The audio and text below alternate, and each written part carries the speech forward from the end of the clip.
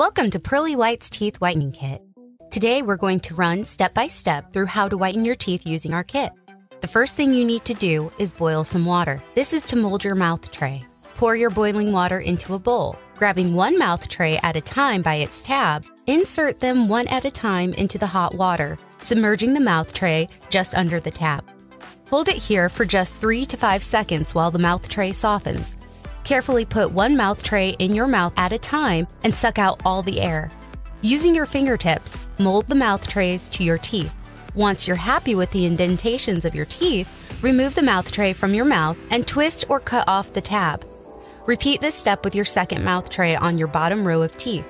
Grab one of your gel applicators and apply a matchstick head-sized dot of gel to each tooth indentation in the mouth tray, making sure each tooth gets an even amount of whitening gel.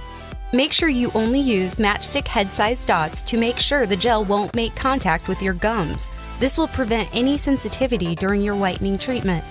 Insert your mouth trays, top and bottom.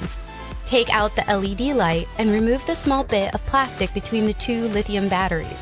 Simply twist off the cap on the back of your light and remove the batteries. There is a disc of plastic between the batteries. Be sure you remove this and put the batteries back in the LED with the plus side up.